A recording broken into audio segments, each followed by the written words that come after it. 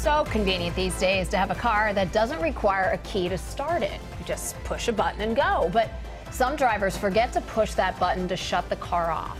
If the car's left running in the garage, it can send deadly carbon monoxide into your home. And the New York Times is reporting that more than 24 people have been killed because of carbon monoxide poisoning all over the country since 2006. It's because of a keyless ignition vehicle inadvertently left running in a garage. Dozens of others have been injured, some left with brain damage.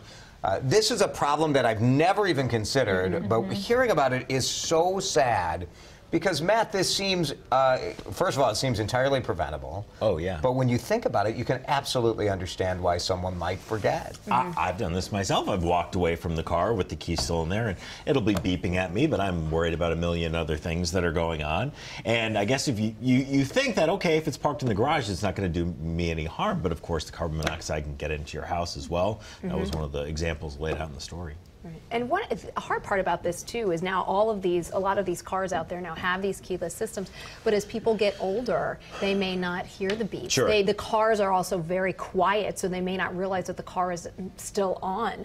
And so they have really tried hard. The National Highway Transportation Safety Administration has said, hey, car manufacturers, you need to do something about this. But they haven't done very much in terms of beeps or warning signals. I have a keyless car, and I didn't even realize that it didn't shut off automatically by a certain time. I just assumed that it would.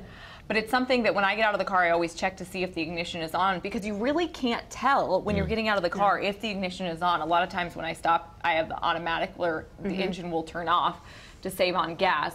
But yeah, you would think that there would be something in there that would automatically shut off the car. If you have the key physically with you, I just don't understand why that isn't a government mandate. Well, you think there are certainly times where you would want to get out of the car and leave the car running, right? Sure. Like, so maybe you want to go move the garbage can into your house, or go grab something out of the trunk, or get the mail, or whatever.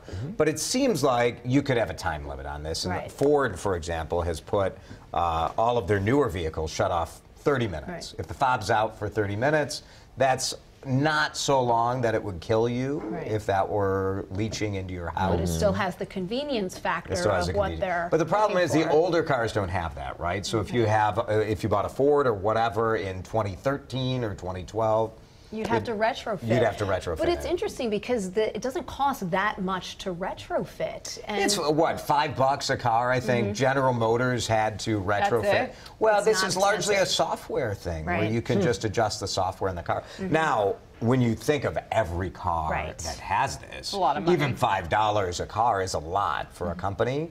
But think of these lives. Which is probably why a lot of the companies are reluctant to really move forward on it right now. It's just a warning. Make sure you think about it when if you have that kind of car.